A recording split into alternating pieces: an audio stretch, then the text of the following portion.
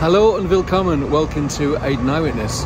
We're going to take a look at the area around First Street, bordered on the north by Whitworth Street West, where I am now, on the west by Medlock Street, the A5103, which leads to the airport, and the M56, on the east by Cambridge Street, it doesn't lead to Cambridge, and on the south by the Mancunian Way. But we'll start with one of the most famous and well-loved icons of Manchester. I'm standing right in front of it. But it's not there anymore. It was demolished. I took this panorama of the Hacienda exterior on a sunny day in 1998, the year after it closed. I was just passing and was struck how dazzling and attractive the building looked in the bright sunshine. I captured the view in 3 photographs taken on colour negative film, scanned and joined together in Photoshop. It's been used many times. The Hacienda nightclub operated from 1982 to 1997, although it was closed for some of the time. At the peak of its popularity, it was reckoned to be the world's most famous nightclub. I took quite a few shots of the exterior after it closed, and assumed it would be there forever. There was talk of converting it into an apartment building, but things didn't turn out quite like that. In later years, some exterior features were added. It continued to be used as offices for factory records. Here's the view under the arch just opposite, and the same view today. Looking the other way, under the arch, we can see the building once known as Grand Island, and on the right, the strange glass office building with its circular towers, dating I think from the 1980s. This area used to be Gaythorne Gasworks. Later it was used as a gas distribution point. After final closure, some parts of the gasworks were put on display under the arches. Here, some more gas equipment, as seen from the next arch along, looking back towards the Hacienda Rotunda. We can see the side of the building is covered in scaffolding. Sadly, preparations were in progress for its demolition. I assumed wrongly that the Rotunda would be preserved, but it wasn't. After the destruction of the original Hacienda building, a new apartment development appeared in its place, also called the Hacienda. The original building was actually quite attractive, and it had an iconic status in the history of Manchester music. The new building recreates the curved facade, but the brickwork is quite different. It's quite a different colour, and the building is much taller. The new Hacienda was designed by architect Roger Stevenson. It's an attractive modern building, but I wish the original, irreplaceable facade could have been saved, with all the memories it conjures up. This plaque commemorates the band James, but there are many others to remember, as well as co-founder Tony Wilson. There's another James I also knew personally, James Masters. In my 1997 photo taken on film, we're looking south under the viaduct, with the Grand Island building and the strange glass building on the right, and what looks like an out-of-season Christmas tree in the foreground. Around this time, the area is just an empty field of grass, but since then, things have changed. The Grand Island building was stripped back to its original concrete frame and then completely rebuilt. It was made higher and given a new exterior and a new design. We'll revisit the reborn building in the present day at the end of this video. Today, from an arch further along, we can see the entrance to the Inside Hotel. Let's move down to Cambridge Street now, and another of my film photos from the late 90s, taken from the bridge over the River Medlock. Today the view is hidden. We need to move over to the other side of the street. We can see the new building that has appeared on the empty site. It's the Cambridge Street building, designed by Hodder Architects. Just at the top of Cambridge Street is the Hotspur Press building and its neighbouring buildings at ground level. In 2024 it's still standing derelict, but I've heard that there are renovation plans involving a tall tower with the facade partially saved. There's the Cambridge Street sign, and another one above it. Boundary of the Township of Manchester, it states. But today, that sign is gone. Where did it go? If you know, get in touch. The south facade overlooks the River Medlock. It's a reminder of how Manchester used to be.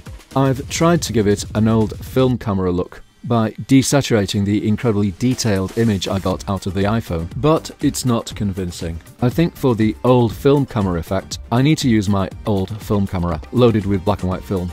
I'll be back.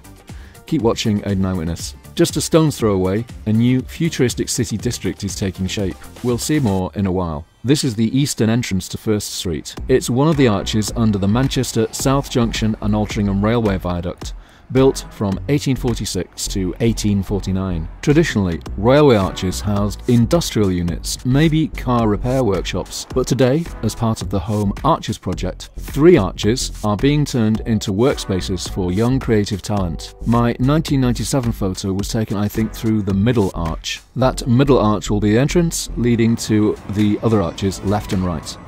They will be used to help young people develop their creativity and artistic production. Let's move further along Whitworth Street West now, past the Hacienda, and onto this empty site. Recently, the developers announced that construction would soon be starting, but it hasn't started yet. It's called Vision. I don't like that graffiti, I'll crop the image. Luxurious inside, with plenty of facilities, a big building with big ambitions on a small footprint.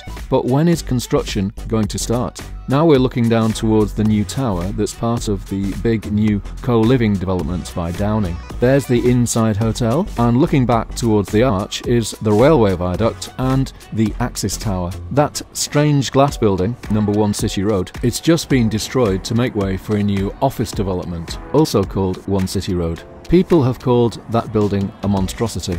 It wasn't a monstrosity. The architects were trying to do something different. It was of its time, but I can find no information about it.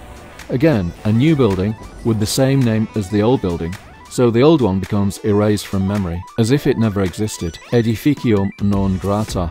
But I intend to keep the memory alive. This is Medlock Street, looking back towards the city centre, and in this area we are experiencing remarkable new developments. The signs say, first for space, flexibility, quality, first for work-life balance, first for health, happiness, well-being, first for inspiration, experience, memories. Nice choice of words for an office block.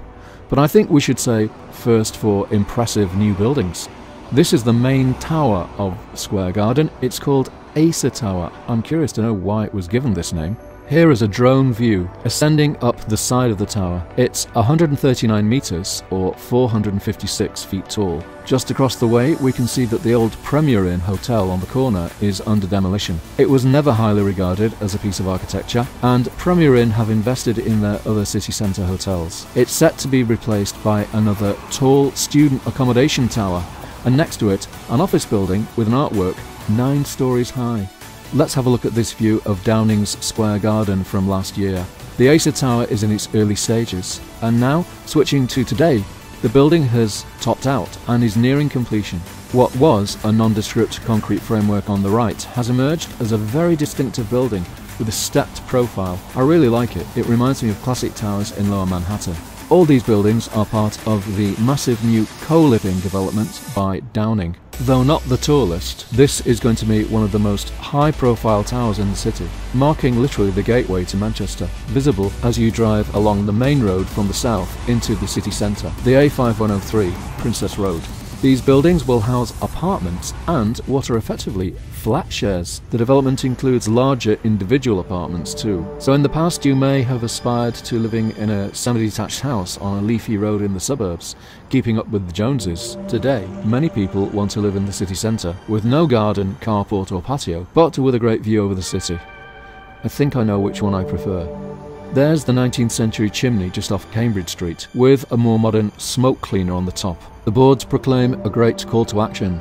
Discover a sustainable place to live, gather, share and experience throughout our gardens and terraces, gym, co-working and meeting spaces. Welcome to co-living, where you're in control. Rent an ensuite room, studio or apartment in a shared 3 to 5 bedroom apartment. A new way to rent. Putting down roots, Square Garden, opening autumn 2024. But is this really a place to put down roots? That's the visualization. But on completion, is it going to live up to expectation? Those are the Unite student buildings from a few years ago, designed by Simpson Hoare. And we pan around to today, and we see a much taller and much more imposing set of buildings, also by Simpson Hoare. I just can't stop looking up at those buildings, just like I did when I first arrived in New York. Though of course the ones in New York are considerably taller. Round on the east side of the construction site, we can see an empty plot. How long will it be before this area starts to sprout cranes and a concrete core starts to arise? All these new structures are being built mostly on empty former industrial sites. Just behind it there's an early Industrial Revolution building. It's the Macintosh and India Rubber Works, now apartments. I wonder if 200 years ago there was a guy walking around with a sketchbook, peering up and recording all of the exciting new factories and mills that were under construction at that time.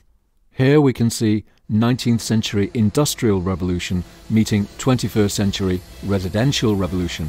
That's why the city is so fascinating. Every square metre has got some kind of history to it, some kind of hidden story to tell. Let's take a last look at Square Gardens and the neighbouring office buildings under construction, and walk up to the formerly isolated Grand Island building, now renamed as No. 1 Tony Wilson Place. It is finished up, surrounded by buildings.